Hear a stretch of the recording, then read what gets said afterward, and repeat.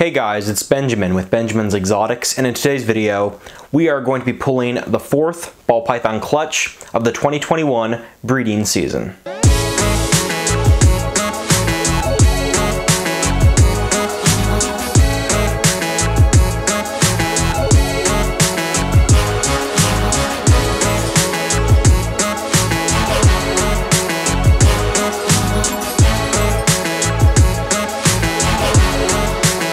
So in today's video, we're going to be pulling the fourth ball python clutch of the 2021 breeding season, which is our female pinstripe spider het clown bred to our pastel clown male. Now I actually went to film this exact same video a couple hours back, and I thought that she'd only laid 4 good eggs and 1 slug, which is sitting right here, and I thought she was done laying, and then right as I went to film this video, like I said a couple hours back, I saw her laying another slug. So I think she's done at this point. If she has 1 egg left in her, then we'll set it up so that she can actually hopefully get it out of her on her own.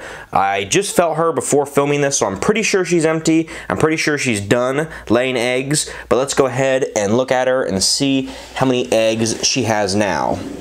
So like you can see, this is a beautiful spinner het clown female. She had originally 4 good eggs and 1 slug, and like you can see, that is the other slug that she just popped out within the past, let's say, 2.5 hours, and I think she's done. She looks pretty deflated, but again, it's always hard to tell when they're coiled around the eggs. So since she's a smaller girl, I can actually do this without a tripod. So let me actually grab this slug. I know. Go ahead and actually grab this slug. As you can see, infertile, not good at all. Go ahead and set this guy up here with that other slug. I'll go ahead and get an egg box out, and we can actually, well, first we need to pull this girl off of the egg. So let's see how many she has, and let's make sure that she's empty. So I know. Let's go ahead. Looks like it's just 4 good eggs. Don't want to get struck here. Yep, 4 nice pearly eggs. They're not the biggest eggs, but they do look healthy. I'll get a flashlight and we'll candle these in a second. Let me go ahead and check her out. So I'm just feeling her. She looks empty, and I can see that her belly is, yeah, this is all just caved in. So I'm sure that she is completely empty. She does not have any eggs left in her. So we'll go ahead and we'll put her, let's see, I have an open slot up here. So let's go ahead. Put her in there. You did a great job. This is actually, I'm really excited for this clutch. I'd love to hit some pinstripe or even just, you know, single gene spider clowns, but with 4 eggs, we don't have a real great shot of hitting anything crazy, but hopefully we'll get good odds in this clutch. So I'll go ahead, let me go grab a flashlight, I'll get the egg box out, and we can get this clutch set up in incubator. Okay, so first I want to candle this clutch because especially last time, the last clutch I pulled, which was from a big normal female, a couple of the eggs had really bad vein work and they've actually gone bad. As you'll see in a second, I'll show you guys in the egg box. But let's go ahead and make sure these guys all have good vein work. So like you can see, good vein work on that egg. Pretty good vein work on this egg as well. Good vein work and good vein work. So these are all 4 fertile eggs. Let's go ahead and grab an egg box and get these guys set up.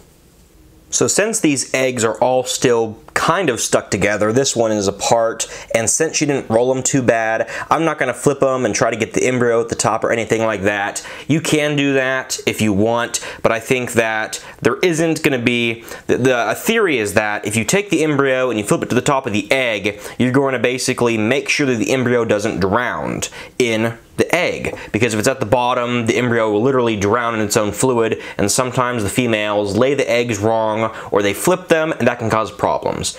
However, I think that if you're going around and you're taking the eggs that the female laid that have been sitting for who knows how many hours, and you're rolling them around and turning them and shining lights inside of them, I think that that in itself can cause problems. And typically, unless the eggs have been kicked out of the clutch from the female. So let's say an egg was thrown all the way over here and it was completely spinned around. I don't spin my eggs at all. All I do is I'll take them how the female laid them, set them right in the egg box. I might get some Q-tips so these guys don't roll. We can put them in the incubator, but honestly, these should be set up good enough that I don't think they're going to be too much of a problem if I set them correctly. So if we go like that, actually I probably won't need any of the little Q-tips for this clutch because this isn't a very big clutch and these guys should be fine in the incubator. So we'll go ahead and put the lid on these guys and we'll get them set up in the incubator.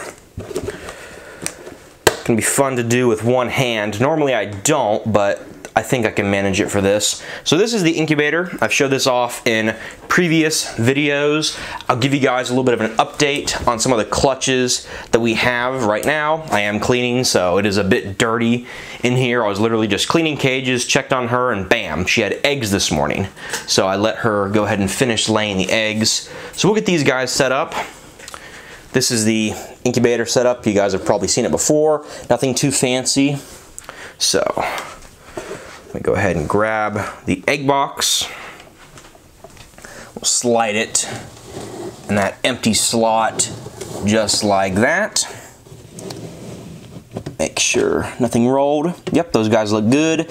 And in about 60 days, we should be hatching out some really cool baby clown ball pythons if we get lucky and hit the odds. Now, just to give you guys a little bit of a clutch update on some of the other clutches, there are some good news and some bad news in this incubator right now. So good news is this top clutch right here is actually, you can barely see it, but this was from our cinnamon female. So it was a cinnamon female bred to our coral glow chocolate male. Those eggs are all starting to cave in, which means that probably in a couple days they're going to start to pip, which is awesome. Now the bad news is that the third clutch, which was the clutch that I actually didn't film on camera, 2 of these eggs have started to go bad. The whole reason why it is very important to candle your eggs before you put them in the incubator is that if they have bad vein work, things like this can happen. And it just happened to be that both of these eggs were not only kicked outside of the clutch, but the egg on the right had literally no vein work at all, and the egg on the left had very poor vein work. I mean, some of the worst vein work I've seen in a long time. And honestly, this clutch wasn't really good. In general, it was not the highlight of the season at all. Most of the other eggs had pretty wacky vein work as well, but they're all still doing well. They haven't, started to get all nasty and yellow, and even some, blues and purples you can see in these guys. And these eggs are officially bad at this point. These are not going to survive, and if I keep them in this egg box any longer, it is going to pose a significant risk of mold to my other good eggs. So we are going to go ahead and actually pull these guys out. It sucks when things like this happen. They certainly don't smell good, and they don't feel good either. They are pretty nasty at this point. Like you can see, just completely rotten. No good at all. This one had no veins at all. I looked on the bottom, sides, top. I couldn't see any vein work in the entirety of this egg.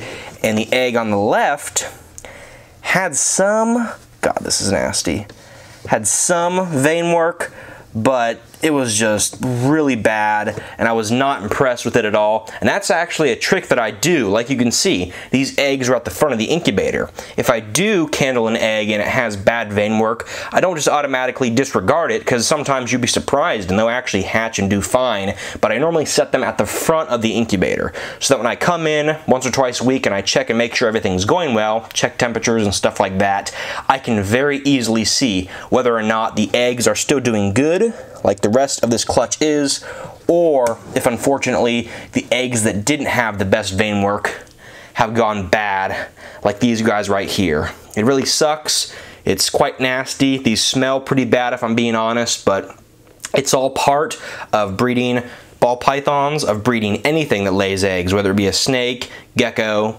turtle, tortoise, whatever it might be. and it's part of the process. So unfortunately, we're gonna have to throw these guys away. Hopefully you guys did enjoy today's video and this little update that we did on not only pulling this clutch, but all of the clutches we currently have in the incubator. We have a lot of cool ball python clutches coming out this year. And next up, so the next clutch you guys are probably gonna see within a pretty short amount of time will actually be from this Mojave female. She just went through her pre-lay shed. Like I said, I am cleaning things right now, so this will be cleaned in no time after I stop filming this video. But she should be dropping a clutch within the next 30 days. And then right after her, we have a calico, which is up here. She's just about to ovulate. And then we also have a little bit further down a spider female, who I also think is probably going to ovulate in the next couple weeks to month. And she was bred to that Coral Glow chocolate male that bred our cinnamon female. And then the other one that should be ovulating should be right here. This normal female as well should be ovulating within the next little while. So we're gonna have a lot of clutches this season. Like I said, hopefully you guys did enjoy today's video. If you want to see more videos like this in the future, be sure to give this video a like. Be sure to leave a comment down below, and of course, subscribe. Thanks for watching today's video, and I will see you guys in the next video.